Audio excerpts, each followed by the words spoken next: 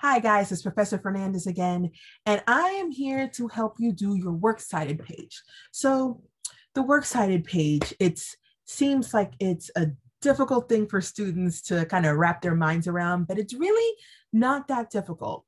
If you've been doing your research log, you pretty much have a lot of what you need to do the Works Cited page. So whether you're doing your compare and contrast essay, or you're doing your final essay, or you're happen to be doing your annotated bib, or if you happen to be in any of my 1301s, you have to do a Works Cited page for whatever essay you're doing. I'm going to show you how to do the essay, or how to do the Works Cited, and where it should go in the essay and how it should look and all the nice stuff. So a couple of things you need to know before we get started. I am using Word. You can do the same thing in Google Docs, except that you are going to be using Google Docs, right? So it's the same rules. You just have to use them on Google Docs if you're using them. So definitely look for the Google Doc equivalent to that. So if you're using anything else other than Word and Google Docs, I don't know how to help you, but Google is real and so is YouTube. If there's anything else that I don't know, maybe you're using an old version of like an old Word, what's that other one? Word processing thing that's like from the 90s and you just think it's the bee's knees. Bless your heart. Email me. Other than that, let's go ahead and get started. I'm going to do a screen share and I'm going to share a couple of things. I'm going to share where I'm going to do the Works Cited. I'm going to share a former student's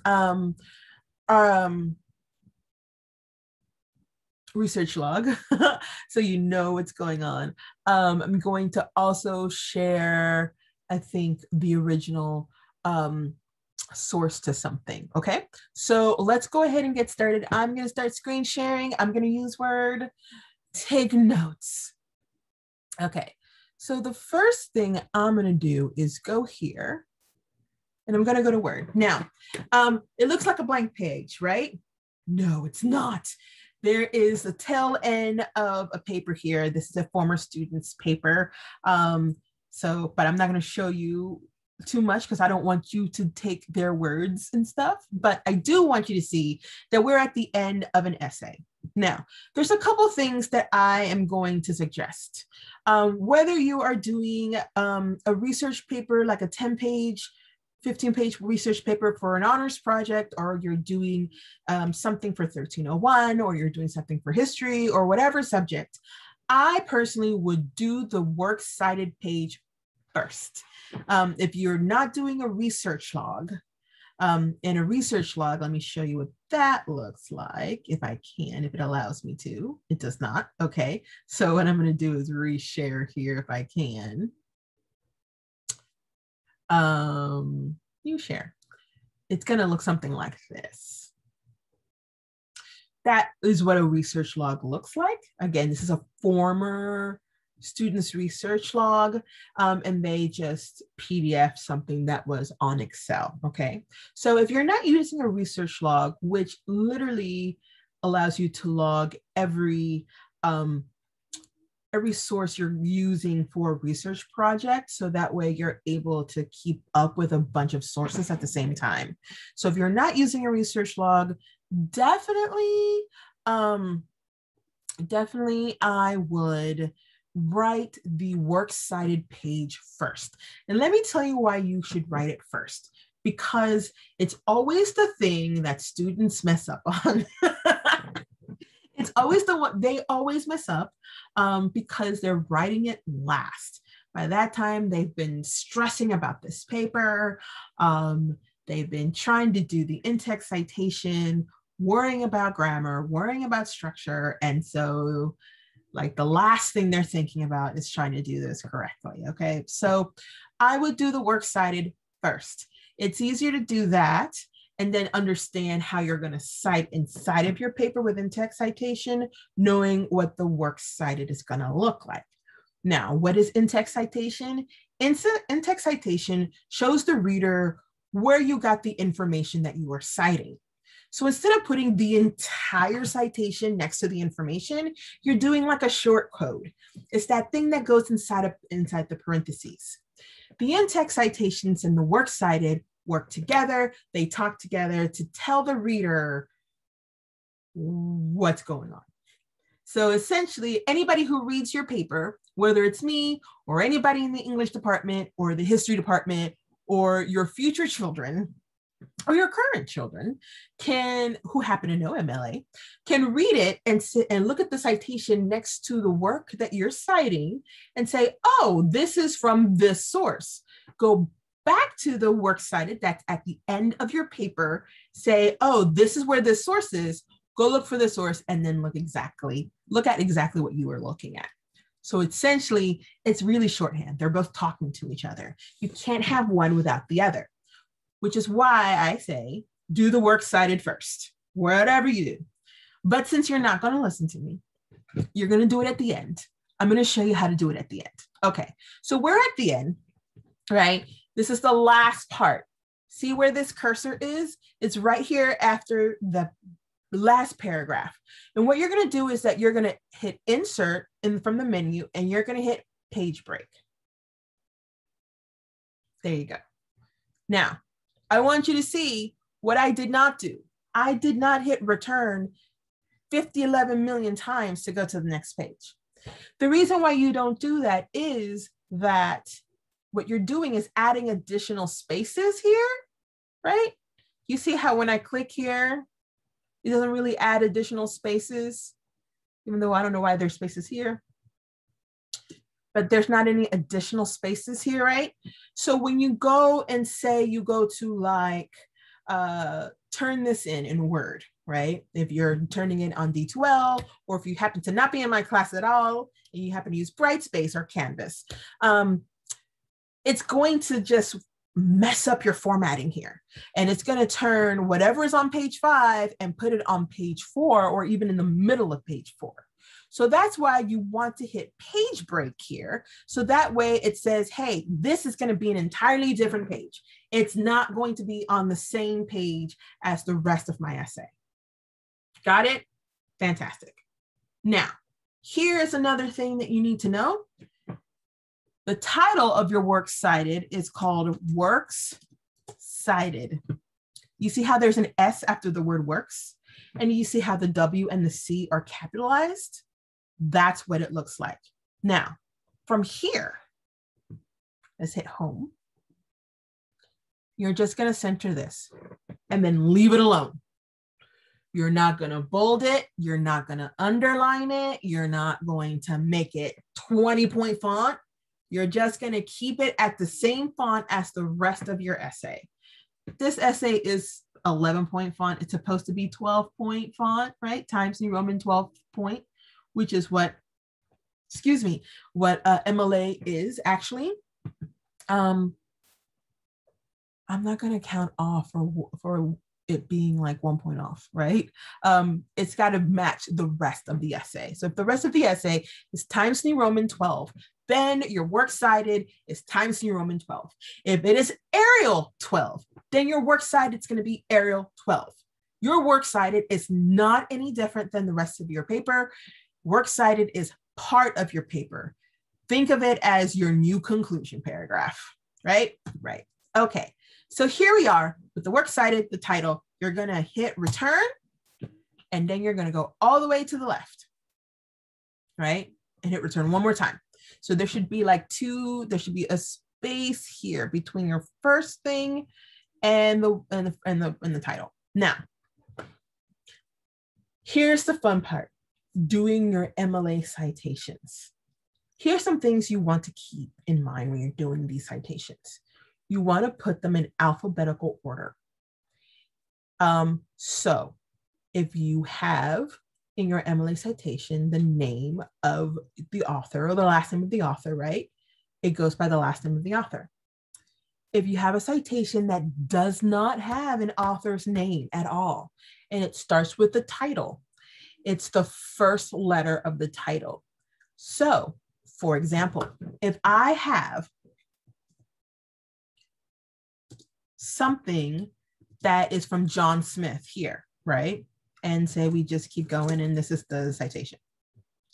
And then I have another citation that says a little lamb from Mary, right? That's the title. It doesn't have the name of the writer. There's no name there. So we have to start with the title. That means A goes before S. That means this goes before this. There you go, right? But we don't have any of those right now. I'm going to go through at least one citation with you. So this paper happens to be the compare and contrast essay for my 1301, where you've got to compare two witnesses in the Adnan Syed case, Asia McLean and Jay Wilds. Now, you may be doing this for another class. This does not negate what you're going to do. I just wanted to give you context because context, as 1302 knows, is everything. Okay, let's get started. We know that we are going to cite something that is on our research log. So we're going to look at what's on our research log, and we want to cite this particular article, exclusive, J, key witness from Serial, tells his story for the first time, part 1. We know that it's written by Natasha Vargas Cooper. We know that it was published here. The next page where it has all the links, right? Something funky happens when you create a PDF from Excel. It is what it is. There's nothing we can do about that. We know that here is the actual link to where we're going to go. And then that's all the information that we have, right? So we know that where we can start and where we can go get the additional information that we need. In addition, we have this wonderful MLA citation worksheet that you guys have access to. If you don't have access to this because you're not in any of my classes, so sorry for you. I'm pretty sure that the MLA website has something for you. In fact, I know it does. My particular classes, we have access to this, so we're going to use this. And this tells us where things go and whether they need to be in quotation marks or in italics. It tells us when we need to do additions, when we need to do commas versus periods. It's fantastic. So we're going to start here. And we know that the first thing that we need is the author's last name and first name. And we already have that in our research log. Why? Because Ms. Fernandez is smart. So we know that the name of this source or the author of this source is Natasha Vargas Cooper. Vargas Cooper is the last name. It's hyphenated, right? So V for Vargas, right? Not quite for Vendetta, but for Vargas. So let's go ahead and go back to Word and start here. Vargas Cooper. I believe her name is Natasha, period, right? Because that's what our MLA worksheet tells us, that there's a period at the end of the author's first name, right? Here's an interesting fact about MLA citations. You only do last name, first name for the first person listed in a citation. Everybody else is regular. Do not ask me why. No one consulted me on why it's like that. It's just a quirk, right? So we have Vargas, Cooper, Natasha. So let's go back to our MLA Works Cited worksheet, and we look at what's next. It's the title of the source. So the title of the source, of course, is the name of the article that we're citing, and it's going to be in quotations. It's not quite an article or a chapter, but it's actually like part of a bigger thing because we have our container coming up here. So it is going to be in quotations, and we're going to look back at our research log. I'm literally going to cut and paste this because I can. and this is also like a wonderful thing of why you have a research log, because you can cut and paste so many wonderful things and don't have to do a lot of things. Okay, let's go back here. And we know that we're going to put this, I'm going to put this as unformatted text. This is another little trick. So every document has this different format, but if you do a paste special and hit unformatted text, it will format it regularly to your document. So I know that this is going to go in quotations, right? And I also know that this is going to be a single quotation. Why? Because every time you have something, quotations inside of a quotation, the quotation marks inside of the bigger quotation marks are always going to be single. Just a little hint. Now, we know that there's a period that goes here. I believe it goes outside, but we're going to double check with our wonderful MLA worksheet. And let's see here. MLA worksheet says it goes right inside. So we're wrong, right? I'm wrong. So I've got to go back and fix it. So I'll go back and fix it. And so before you fix it, I want to see a couple of things. I know I need the title of the container. The title of the container is the name where the thing actually happens to be, right? For example, this happens to be on a website called The Intercept. And we're going to make sure that this is in italics and make sure that there is a comma right after that. Okay, so let's go back. We know that we're going to go back and fix the period. It goes inside of the quotation marks. And we know that the name of the wonderful publication, The Intercept, goes in italics with the comma going after. So let's go back. Lots of sharing here. What is this? Okay, it goes inside. All right. Have to remember. Okay, so this goes inside. And so we know that we're going to space that, hit a space bar. We're not going to put it right, bump it right next to the quotation marks there. Not at all. We're going to hit a space, and it's called The Intercept. Now, here's a weird thing. The Intercept's name actually has an underscore right after it. That is actually part of the name. However, if you just do The Intercept, I'm not going to count off for it because you probably didn't notice that, and I'm not going to give you points off for that, but that's pretty much what the name is. So it's weird. It just is. I'm going to hit the italics. Why? Because our handy dandy worksheet tells us it's in italics. So The Intercept in italics. Great. So far, so good, right? You've got everything. Now here is where we have to go a little bit off the research log, right? Because the research log only gives us enough to let us know this is a source that we're possibly using, why we're going to be possibly using, how we got there using our keyword searches, when it was published, who wrote it, and the name of it. But it doesn't tell us much more than that. Everything else means that we're going to have to go back to the original source. So I want to go back to the MLA worksheet to make sure to see what we need to get. And then we're going to go to the original work. So we're going to see if there's any other contributors and pretty much anybody else who helped write this or create this thing. If there's any additions or numbers, like any seasons or episodes. Usually there's not when it comes to online articles. They usually are when it comes to things like citing maybe an episode of Serial or citing something else. But usually there isn't, but we're going to keep an eye out for versions or numbers and other contributors.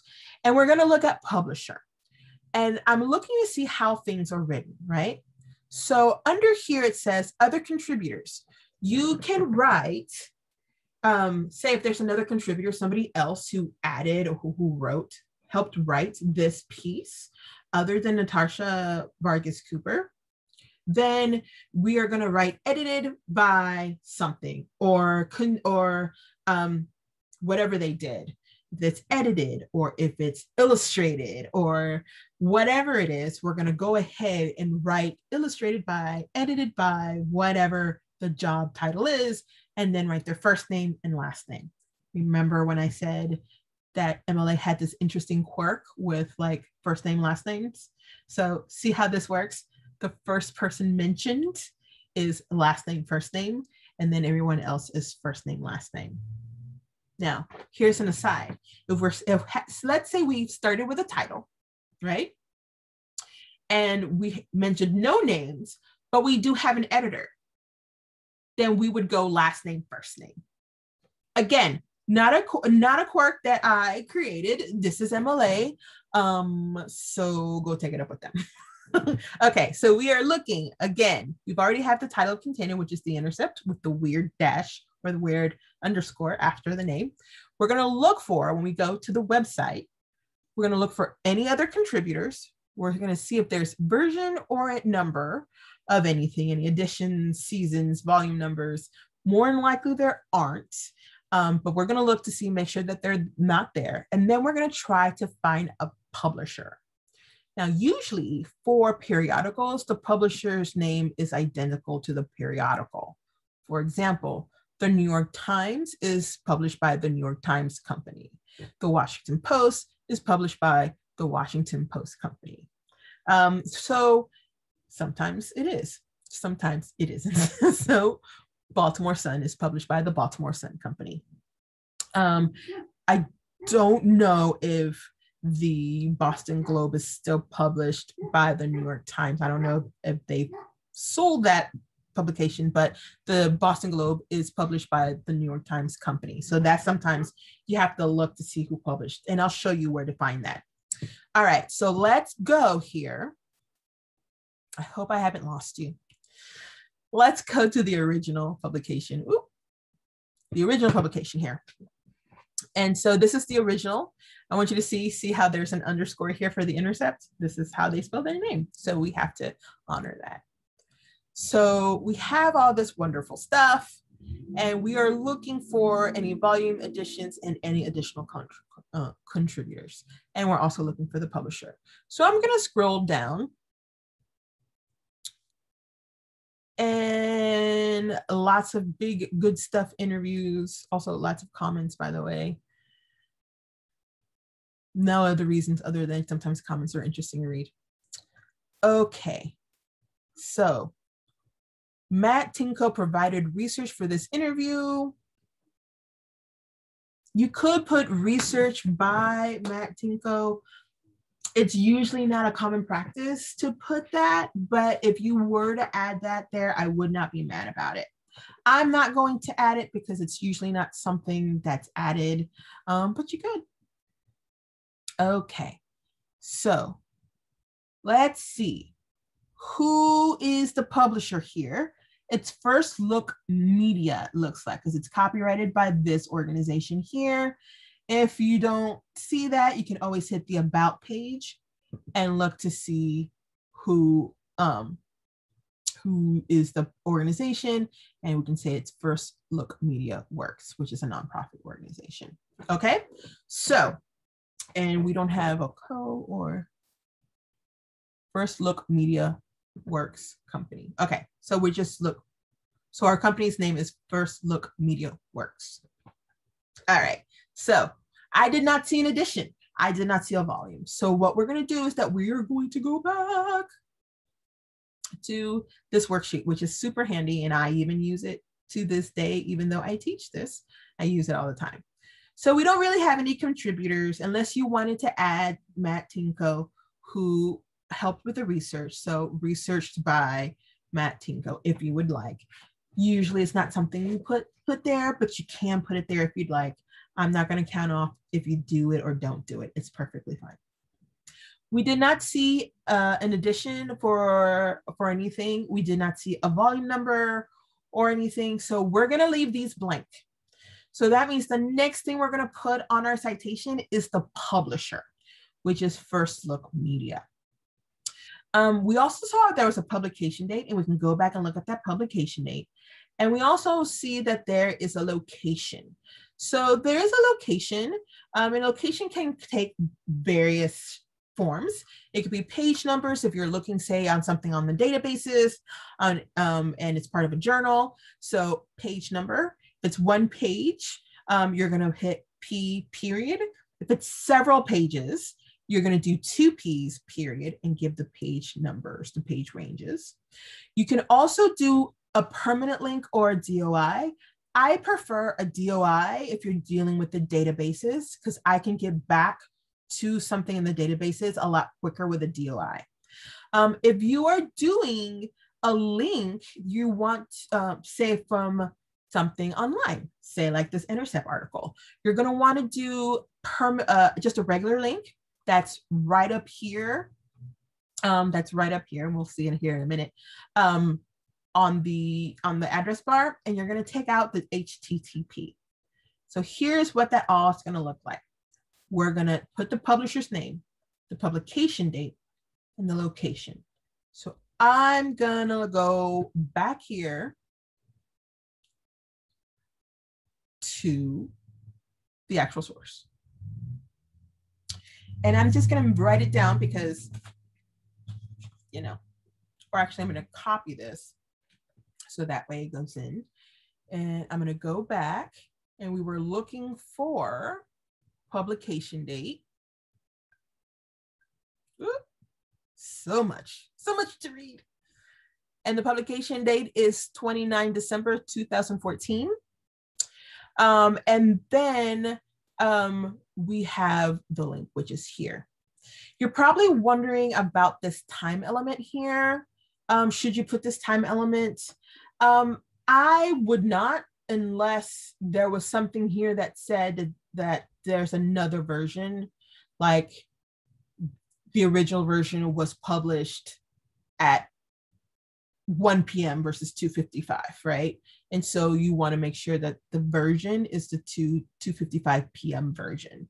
And so that counts as like a version number, right? But we don't have that. Yay, no complications. I like things that are not complicated. So what we're going to do is we're going to go back, and we know that, let me write down this date so that I know what I'm doing. We know that we are going to put, no, we're going to go back to Word. And we know that the next thing is, did that wrong, sorry. Paste special, unformatted text, puts it in the correct format. So that way you don't have to copy, redo the font size and the font, right? So that's a quick way of doing it. We know it's First Look MediaWorks. We also know that the date is 29 December 2014. And we're going to go through this date and why this date is really weird. And then we have this link here. So I'm going to go here and just copy this link right quick. You may not see anything. You might not see me doing it, but I just want to move on fairly quickly here and do this link. And we know that we're going to take off the HTTP. We're just going to do that. Now you're probably wondering, where are the commas and where does everything go like that, the commas and the periods? We're going to go back and look at our favorite document here, and it's going to tell us what to do. Okay, so what we know is we did the title of the container, there's a comma after that, right? So we got to make sure that after we write the intercept that there's a comma. And then there were no contributors, no versions, no numbers. We didn't have to do that. There was a publisher, so there's another comma after the publisher. There's a publication date, and the publication date is not how you would write it normally. We're bad global citizens sometimes. The rest of the globe writes it day, month, year. We don't do that. We usually do month, day, year. So we're going to do it how the rest of the globe does it. So day, the month, and the month is always abbreviated. unless it's already a short month like May, and then do the year. After that, we're going to put a comma. And then after the location, we'll put a period. So let's go back and incorporate those changes. Okay, so we know first look media, there has to be a comma there, right? It's none in italics, it's just there. Oh, and we know that there's a comma right after the intercept. I would not put it in italics though. How about that? There you go. And put a space in between things, right? This is like a sentence. You want to put a space in between things. There's a space right after the date and a period at the end of that long run on of a sentence. Here is your citation. Done. Everything looks good. So we have last name, first name, period, the name of the actual article that we're writing or that we're reading, and we have the period in the right spot. We have the name of the publication, even the underscore for the intercept. We have a comma. We have who their publisher is. We have when this was written, and we have the actual location. Now, I don't mind if you highlight the actual address here and insert, see if I can see it here, the link to the actual thing. So now you have the link here, right? So we have our first citation. This is what we actually are doing here. So yay. So you're probably wondering, how do you get it to where it looks like how it's supposed to, right? Because as it is right now, it is technically wrong. What makes it wrong is that it's not formatted correctly. So what you want to do is that you want to write, how I would do this is I would write all of your citations. Just write them all like this, right? Let's copy this so you can see what I'm talking about. I would write all your citations. Let's just say you're here and you're doing all your citations, right? You've got all your citations, and let's just say all of these are different citations. I'm just doing this so you can see what I'm about to show you. So you're done with all your citations. They're all there. They're all in blocks, this block type of thing. You're not going to number them. You're not going to put bullet points to them. You're just going to leave them like this. And then you're going to highlight this. And you're going to right click. And after you right click, you're going to hit this thing called paragraph. And this wonderful dialog box comes up. You're going to look for something called line spacing, which is right here. And you see where it says single? You don't want that. You want to click on this and actually, no, I'm wrong. I'm sorry. You're going to look for something called special. And you're going to click on this where it says none. And what you're going to do is hit the word hanging. What hanging does is that it creates a hanging indent. What a hanging indentation is the exact opposite of what you do for writing your paragraphs. When you write a paragraph, you indent the first line, and then everything subsequent in that paragraph is aligned to the left. And then you start a new paragraph, you indent that paragraph, and you keep going, and then you're down to the races. What a hanging indent does is that it does things the other way, right? The first line is all the way to the left, and then the subsequent lines in your wonderful Works Cited page is indented 5 spaces in as per MLA. Now, you see how there's a lot of space here?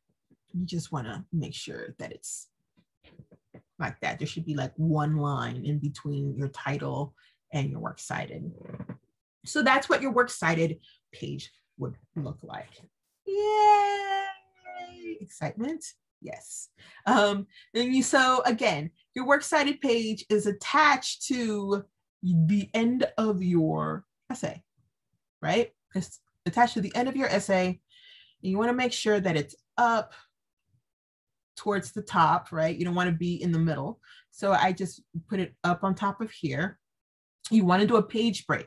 Again, you do not want to hit return after you're done with this essay and hit return, or worse, the space bar, until you get to the next page. It's not what you want to do, because when you turn it in, all the formatting will be funky, and I'm actually grading formatting. So you don't want to do that. You want to hit page break. So you're going to go to insert page break here, and then you're going to write Works Cited, works with an S because it's plural, cited in the same font and the same size as the rest of your paper, and you will leave it alone. You will not make it bigger. You will not bold it. You will not underline it. You will not put it in some sans serif fonts because you think it's fun. Please do not do that. Please do not do that. You'll hit return. It looks like once, twice, 3 times, looks like. 2 times. You'll hit return 2 times, and you'll start here.